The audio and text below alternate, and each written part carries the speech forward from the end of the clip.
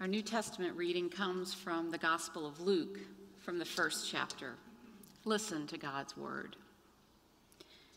Since many have undertaken to set down an orderly account of the events that have been fulfilled among us, just as they were handed on to us by those who from the beginning were eyewitnesses and servants of the word, I too decided, after investigating everything carefully from the very first, to write an orderly account for you, most excellent Theophilus, so that you may know the truth concerning the things about which you have been instructed. In the days of King Herod of Judea, there was a priest named Zechariah who belonged to the priestly order of Abijah. His wife was a descendant of Aaron, and her name was Elizabeth. Both of them were righteous before God, living blamelessly according to all the commandments and regulations of the Lord.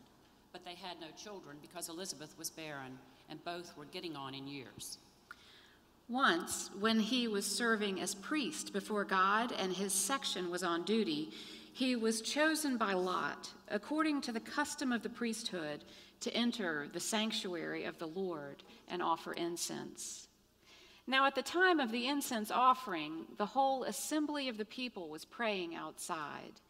Then there appeared to him an angel of the Lord, standing at the right side of the altar of incense. When Zechariah saw him, he was terrified, and fear overwhelmed him. But the angel said to him, "Do not be afraid, Zechariah, for your prayer has been heard. Your wife Elizabeth will bear you a son, and you will name him John. You will have joy and gladness, and many will rejoice at his birth. For he will be great in the sight of the Lord. He must never drink wine or strong drink. Even before his birth, he will be filled with the Holy Spirit. He will turn many of the people of Israel to the Lord their God. With the spirit and power of Elijah, he will go before him to turn the hearts of parents to their children and the disobedient to the wisdom of the righteous, to make ready a people prepared for the Lord." Zechariah said to the angel, "How will I know that this is so? For I am an old man, and my wife is getting on in years." The angel replied, "I am Gabriel.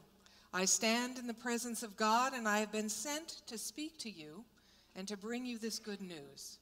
But now, because you did not believe my words, which will be fulfilled in their time, you will become mute, unable to speak, until the day these things occur."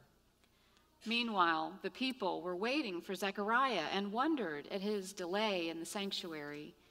When he did come out, he could not speak to them, and they realized that he had seen a vision in the sanctuary. He kept motioning to them and remained unable to speak. When his time of service was ended, he went to his home. After those days, his wife Elizabeth conceived, and for 5 months she remained in seclusion. She said, "This is what the Lord has done for me, when he looked favorably on me and took away the disgrace I have endured among my people." The word of the Lord.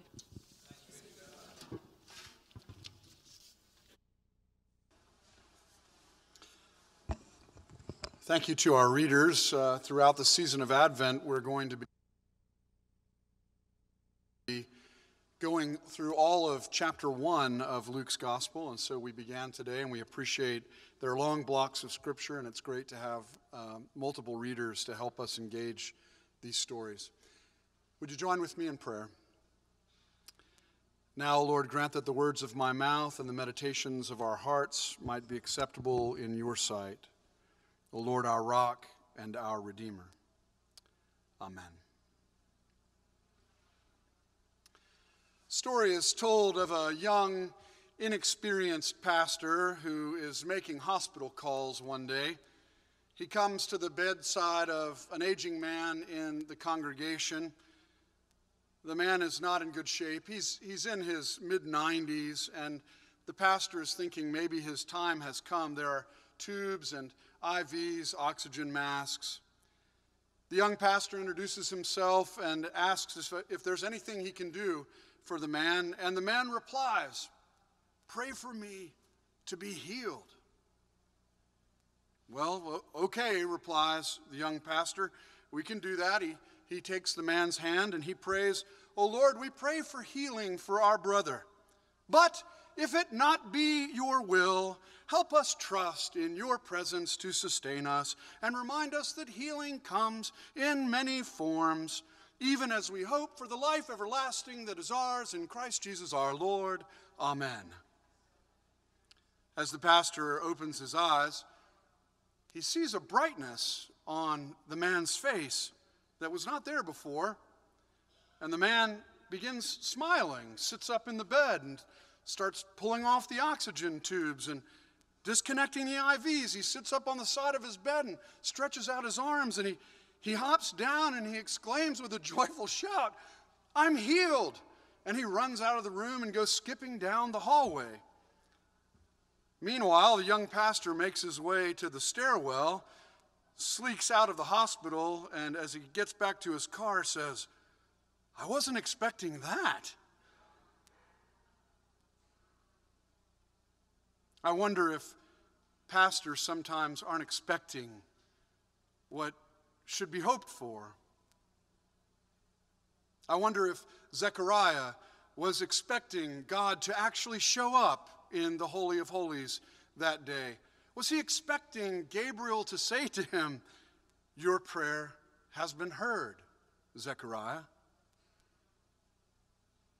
This comes on the heels of Gabriel's miraculous appearance, which leaves poor old Zechariah terrified. He was a small town priest. His father was a priest, as was his father before him, all the way back to Abijah, one of the 24 sons of Aaron, who founded 24 different orders of priests, kind of like Jesuits and Vincentians and Dominicans, only they were Jewish and they could get married. Zechariah was married to Elizabeth. She also was a preacher's kid, a descendant of Aaron. They were good people, salt of the earth, or as Luke put it, righteous before God, living blamelessly according to all the commandments and regulations of the Lord. Unfortunately, it appeared that this particular branch of the priestly line would end because Zechariah and Elizabeth had no children. In that small town, people would have assumed that this was the result of some moral failing on their part, that some deep, dark sin left them childless. But Luke wants us to be sure that, or wants to make sure that we know this is not true. Elizabeth and Zechariah are good people. They simply hadn't been able to have children. And given all the people of the Hebrew Bible for whom this was true, Abraham and Sarah, Jacob and Rachel, Elkanah and Hannah, as we heard in our Old Testament reading today, well, Zechariah and Elizabeth are in pretty good company.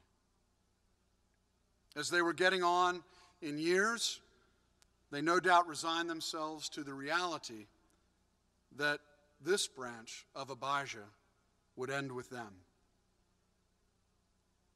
Now, as was the case every year, the time for Zechariah's order of priests to serve in the temple rolled around. For 2 weeks each year, he and his 350 brothers in the order of Abijah would handle the priestly duties there in the temple in the big city of Jerusalem. It was a really big deal. All the vestments, the finery, the processionals. Zechariah no doubt looked forward to it. Now, as part of the tradition, each year, one priest would be chosen by lot to offer the incense in the heart of the sanctuary, the Holy of Holies, where God was thought to dwell. This was a very big deal, a once-in-a-lifetime opportunity for whoever's lot was drawn. Now, as I understand it, they would tie a rope around the person who went into the Holy of Holies in case they dropped dead in the presence of God and they had to drag the body out. It was known to happen. 2 of Aaron's sons, Nadab and Abihu, they once made an unholy incense offering, and fire came out from the presence of the Lord and consumed them It's in Leviticus 10. Zechariah had no doubt read that story. Nonetheless, it's quite an honor to be chosen. Again, a once-in-a-lifetime opportunity. And that day it happened. Zechariah was chosen. Some combination of excitement and shock, perhaps some trepidation, if not terror, no doubt came upon him. It is the presence of God, after all. He was going in. What was he thinking as they tied that rope around his waist? What went through his mind as they handed him that censer and the fire to make the incense offering? What was the prayer on his heart as the congregation was praying throughout the inner court of the temple? Was he praying for a clean heart so that he wouldn't wind up like Nadab and Abihu? Was he praying for himself? Or was his prayer more public, for world peace, or for Judea to be freed from the tyranny of Rome, from the brutality of 40 years of Herod's rule?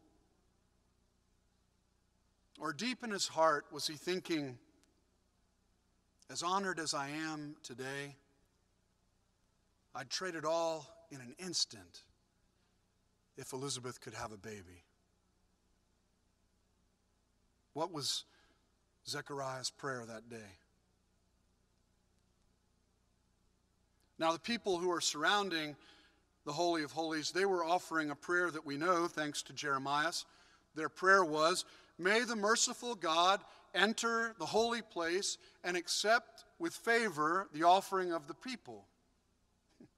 Their prayers were heard because Gabriel shows up. Imagine that, God showing up in the sanctuary. I wasn't expecting that. Author Annie Dillard asked, does anyone have the foggiest idea what sort of power we so blithely invoke in church? It is madness to wear ladies' straw hats and velvet hats to church. We should all be wearing crash helmets. Ushers should issue life preservers and signal flares. They should lash us to our pews, for the sleeping God may awake someday and take offense. Or the waking God may draw us out where we can never return. That day in the temple, the people prayed for God to enter that holy place, and God did just that. God's representative, Gabriel, entered that holy place, and he appeared to Zechariah, who was terrified. Apparently, he wasn't expecting that. And Gabriel says what just about every messenger of God always says, don't be afraid.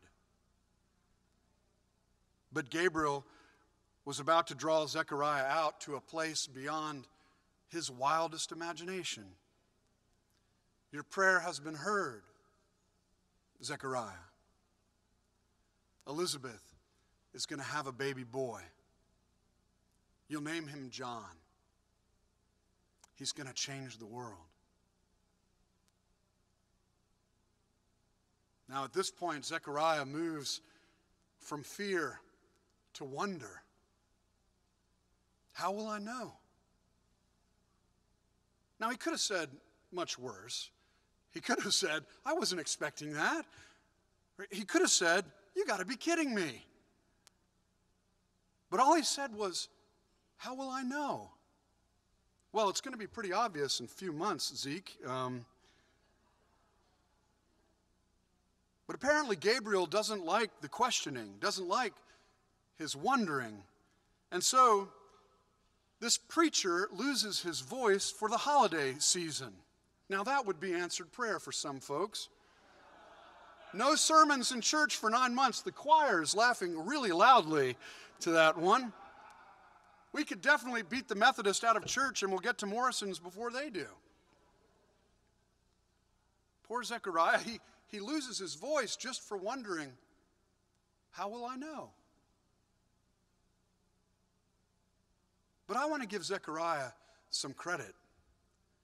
It's clear that he does respond in faith to Gabriel's announcement.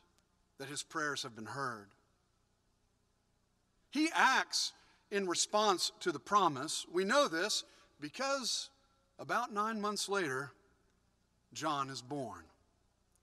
Suffice to say, he was not immaculately conceived. Zechariah and Elizabeth dared to believe that it could happen. They dared to believe their prayers had been heard. They respond to the promise. They act, and John is born. And he prepares the way for the Messiah who would follow, and the world would be forever changed. Prayers heard, promises made, actions taken, prayers answered. What prayers do you bring with you to the sanctuary this morning? Perhaps your loved ones are closest to your hearts this morning. Prayers for aging parents, or struggling children, or a strained relationship, or a friend battling illness. Or perhaps, like Elizabeth and Zechariah, you hold an unmet hope in your heart that's been there for years. Perhaps your prayers are for our city, for healing from the divisions that have been laid bare for the world to see in recent months. It seems that things are getting back to normal, but I wonder if that's the most faithful response. Perhaps you're praying for transformation of our city, that we might become a place of opportunity for all, where a child born in poverty has a better chance of success in Charlotte than in any other city in the nation, as opposed to the worst chance, which is true now. Perhaps you are praying that we might embrace these challenges and show what a city like Charlotte, with a combination of compassion and commerce and a strong faith community, can accomplish. Or perhaps your prayers are for our state, that we might get a governor, or for our nation in the wake of a divisive election, for wisdom for our elected officials, or perhaps prayers for our world, where war continues to shatter too many regions, Syria, the Ukraine, countless others. As we begin this season of Advent, our prayer as a community of faith is a simple one. We'll say it every Sunday for the next month. Come, Lord Jesus. Come, Lord Jesus. What would it mean for us to hear a messenger of God, an angelos, say this day, your prayer has been heard? With Zechariah, we might ask, how will I know? And that would be a fair question. But my question is, how would we respond? How would we live if we really believed our prayers were heard and that Jesus is coming? How would it change what we do this Advent season? Where would we seek the Lord?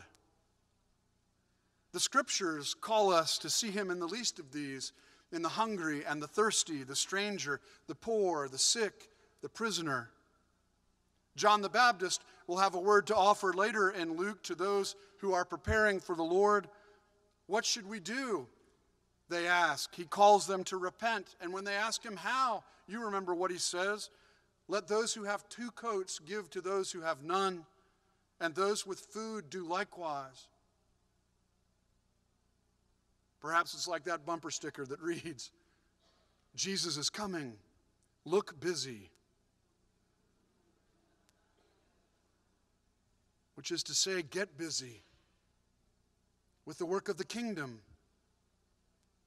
doing justice, loving kindness, walking humbly with God. Prayers heard, promises made, action taken, prayers answered. Come, Lord Jesus. This is our Advent prayer.